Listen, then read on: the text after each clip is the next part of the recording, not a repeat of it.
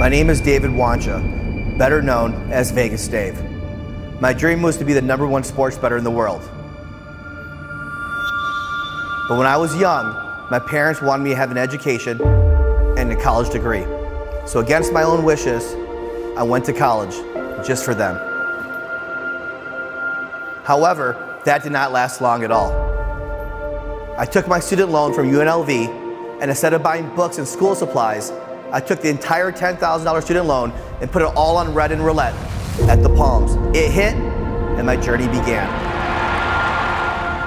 But when I started my journey, no one believed in me. Everyone thought I was crazy, even my own parents. My mother is Japanese. She grew up on a farm in Pearl City, Hawaii. My father is Romanian.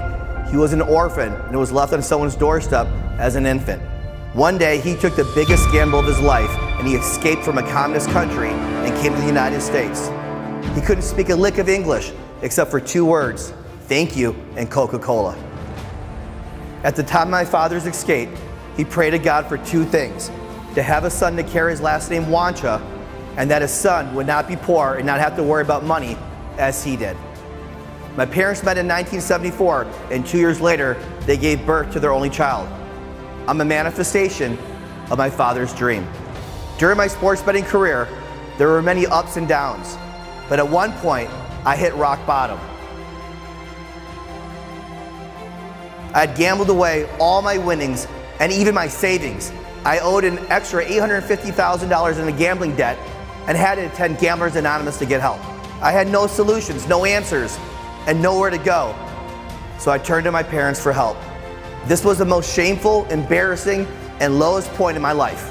They took every dollar they had, saved for the retirement, and used that money to bail me out of debt. For some reason, they believed in me, and they knew I could turn my life around some way and somehow. I did not last long in GA. However, it was there where I had an epiphany, and I realized I really had a gift from God. I could pick winners at a very high rate, but what I learned from GA is that I had a money management issue, not a gambling problem.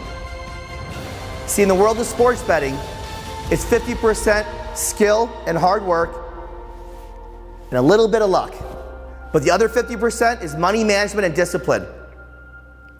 And that's why the casinos are so damn rich, and why there's a new casino going up every year on the Strip of Las Vegas, because people cannot manage their money. I dropped out of GA to pursue my dream as a professional sports bettor. And a few years later, I broke the code. I beat Vegas. I did what 99% of the world could not do, and that's beat Vegas, but not just beat them, but beat them for millions and millions of dollars. I hold every record-breaking payout in the history of sports betting, including the $2.5 million payout on the Kansas City Royals in 2015, when I predicted that they would win the World Series at 30-to-1 odds in the first week of the season. Everyone called me crazy, but I went all in on a team that hadn't won a World Series in 30 years. I also cashed out a $2.3 million payout on the Denver Broncos, winning the Super Bowl in 2016.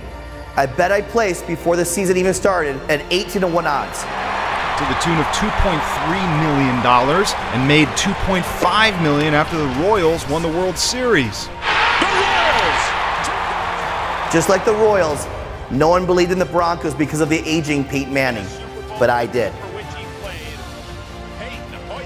After cashing out almost $10 million during a 12-month run, the casinos in Las Vegas had enough and they banned me. Are they ever going to take my bets again or here or no? Probably not. They hate losing. They hate losing? Yeah. They hate losing, right? Yep. So you don't think there's any chance they'll unban me? Most likely not. They're too good. What's that? Too good. Not only would they not take my wagers anymore, but they refused to pay me the money they owed me, which I had won fair and square. They thought I would back down and walk away, but instead, out of principle, I demanded my winnings that they owed me. And when it couldn't get worse, the federal government and the casinos teamed up and came after me. Vegas Dave is being accused of lying to casinos to hide winnings from the federal government. I was indicted on 19 alleged felony counts and was facing 40 years in prison. Within minutes, the world labeled me as a criminal. Overnight, my dream had crumbled. Everything I worked for years was taken from me. Within minutes, my life shattered. It crumbled into pieces. No income, and my freedom was on the line. I can tell you that it's very scary when an indictment comes down because it says the United States of America versus blank. And in this case, it was the United States of America versus Dave. I had to do something. I had to pivot. I had to find a way. I could not stay stagnant, so I reinvented myself. I adjusted from being a sports bettor to a sports betting consultant. Because I was banned from betting on games, I would now provide information and tips to help other people beat the books and casinos just like I did. Within 1 year, I became the #1 sports betting consultant in the world.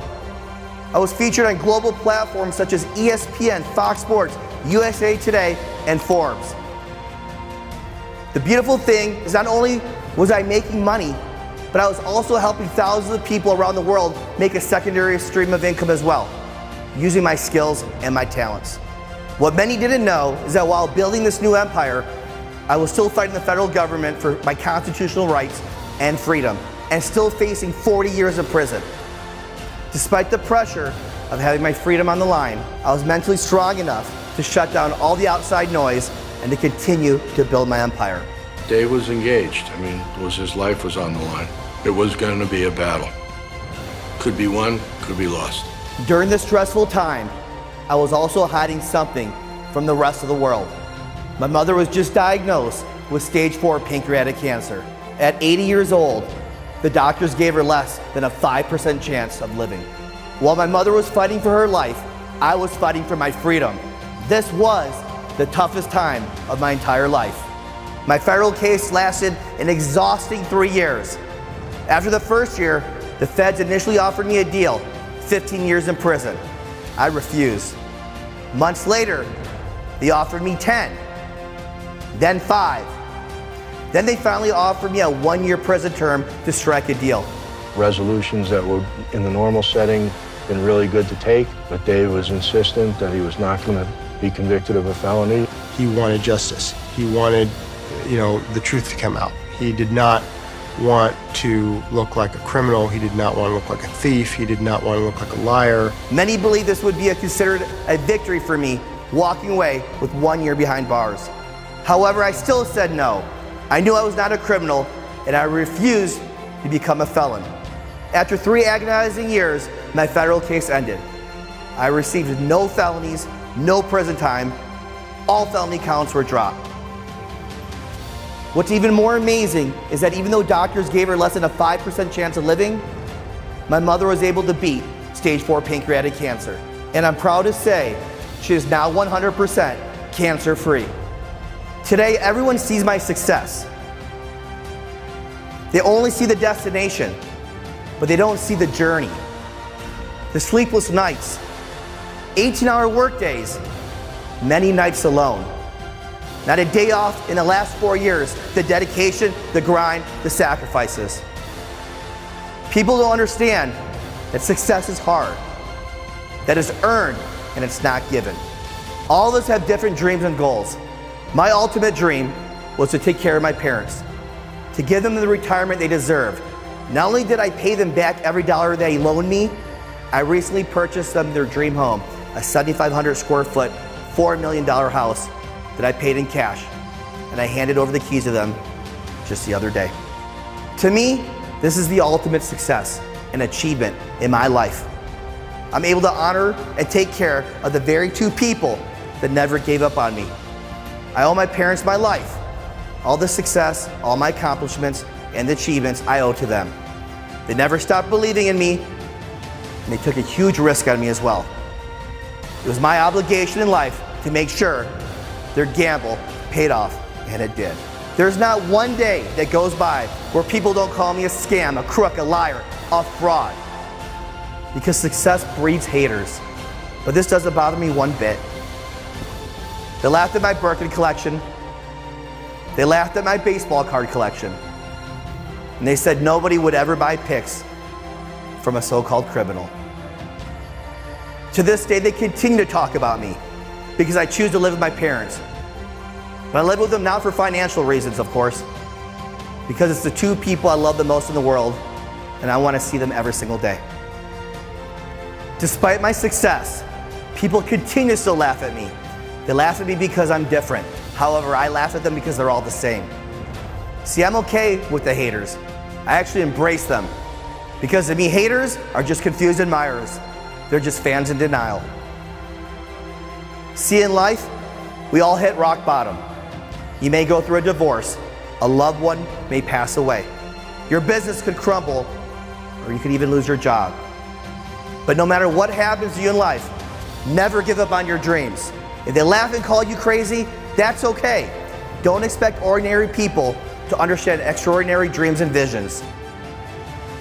Remember, vision is seen with the brain, not the eyes. If I could build an empire while facing 19 felonies and 40 years in prison, then you can make it through your hard times too.